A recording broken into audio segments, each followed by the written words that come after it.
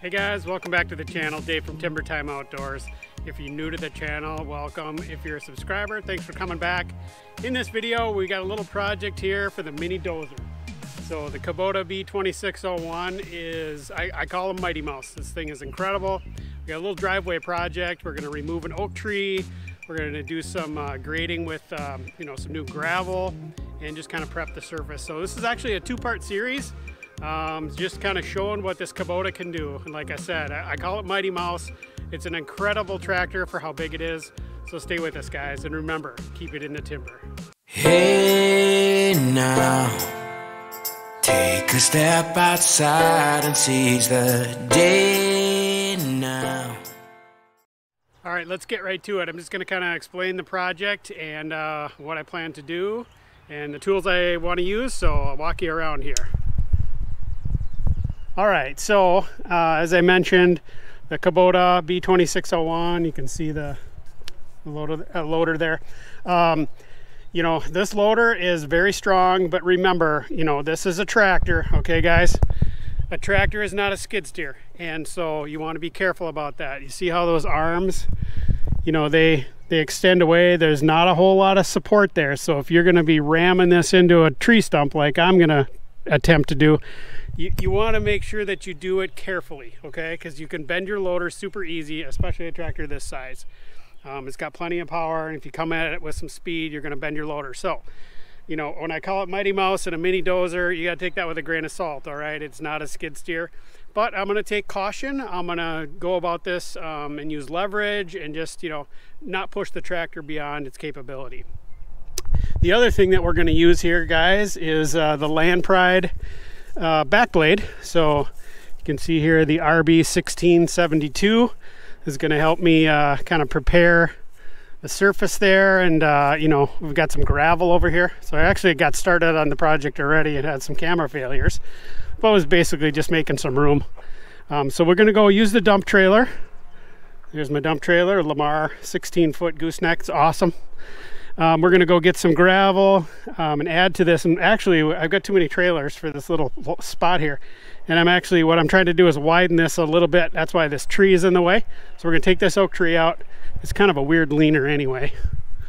It's kind of reaching for the sunlight there. So I hate cutting new trees down. It's not my thing. I like to do the dead ones, but this one's just in the way and not that great a tree. So we're going to take that out. We're going to prep this surface, and actually the driveway is just getting a little bit wider. Not a big project, right guys, but it'll show what the tractor can do.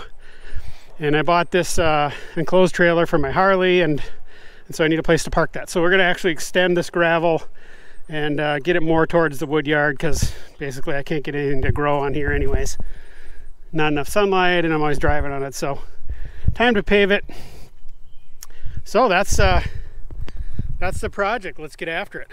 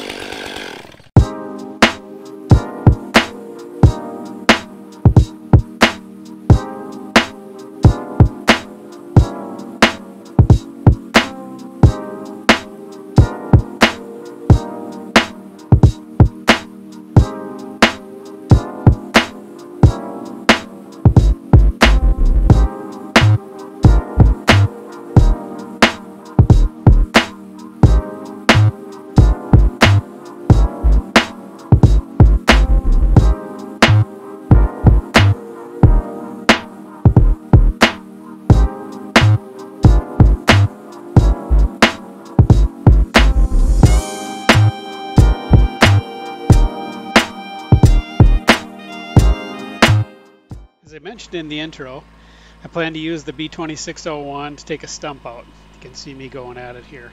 Is the B2601 or the tractor the best tool to take a stump out? Obviously not. A stump grinder or an excavator is going to be able to do a much better job, be able to do much bigger stumps. But this is what I have to work with right now, and I didn't feel like paying for a stump grinder. So, and you know, this isn't a giant tree by any means. It was probably 4 inches, 5 inches in diameter.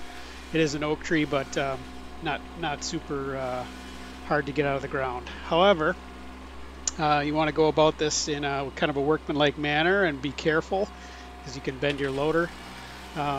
You can see I started with a longer stump, and that's kind of the first tip I'd like to give you guys, is that, you know, when you're cutting that tree down, just cut it off a little higher up. It gives you a lot more leverage to push against. And then the second thing is, you know, you want to have some patience and work from the sides and start to cut these roots. As you can see, I'm digging into the sides. I keep pushing and keep loosening.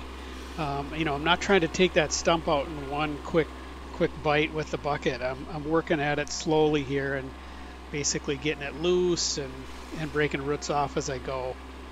So, you know, as I was working through, I was able to get this thing pretty darn loose, but this situation, I'm only able to work at it from one side.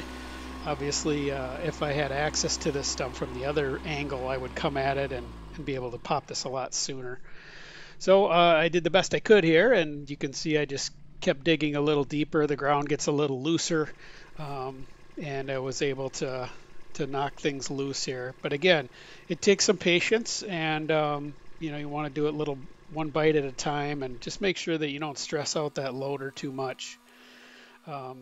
So yeah, I was basically able to finally knock it loose here, and I ended up getting rid of it by, you know, cutting it down and then and putting it on the bonfire pit. But yeah, sometimes you do have to cut some things. You know, I was able to get a saw in here and cut one of the roots loose, and I just threw it in the bucket and was able to dispose of it. But not too big of a project for the B2601, but you know, kind of demonstrates its capability. It does have some limitations, but yet, you know, in a pinch, it does a really good job on stumps.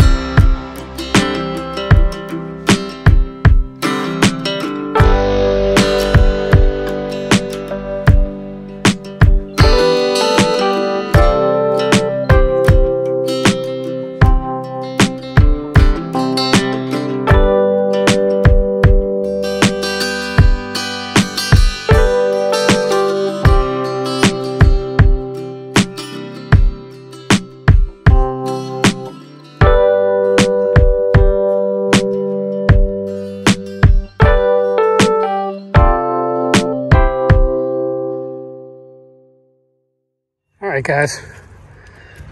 That's gonna probably wrap it up for part one. So I got the ground all prepped here, and I just need some material now. So we've been going to the rock quarry and getting a few dump trailer loads of gravel.